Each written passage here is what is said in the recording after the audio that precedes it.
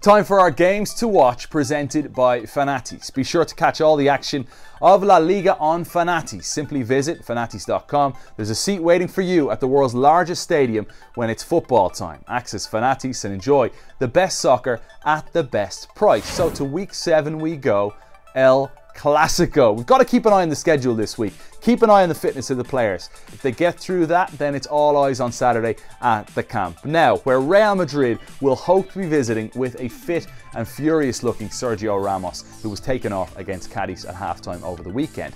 I want to see new talent take centre stage in this game. For years we've been looking at Messi and Ronaldo, or Ramos and Piqué. Now I think we're seeing a time when Ansu Fati is 17 years of age. He's really stepping through as such a quality player. 10 goals in La Liga already to his name. Vinicius for Real Madrid had the match winner in the Clásico last season, the first goal of the game at the Santiago Bernabeu, and that proved to be crucial as Real Madrid held the head-to-head advantage. So I'm looking at some of the younger players. You may even see fringe players breaking through. I'm looking at the likes of Luka Jovic, who's featured heavily for Zinedine Zidane this season.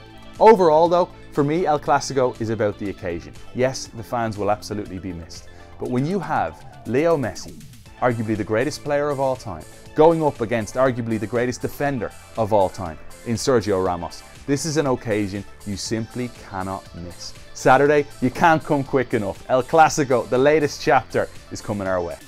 I want to give you two other games in La Liga to really focus in on this weekend. Atletico Madrid taking on Real Betis. These are two sides with absolute aspirations to challenge, and Atletico Madrid maybe to win La Liga, Real Betis certainly to get into the top 4. They have so much attacking threats throughout, but I think defensively Atletico Madrid are far superior, so I expect Atleti to get through. And then also, I want you to focus on the beautiful story that is Cadiz, the romantic story. Cadiz beating Real Madrid last weekend. Now they'll take on the mighty Yellow Submarines of Villarreal. They've got a player called Salvi Sanchez. They've got the Honduran international Lozano that we've talked about, and Negredo up front too. So this is a side that you need to watch. They can score goals, as can Villarreal, who may have one of the best attacks in world football, and you know I just love Samu Chukwueze for them. This one is a game you absolutely cannot miss.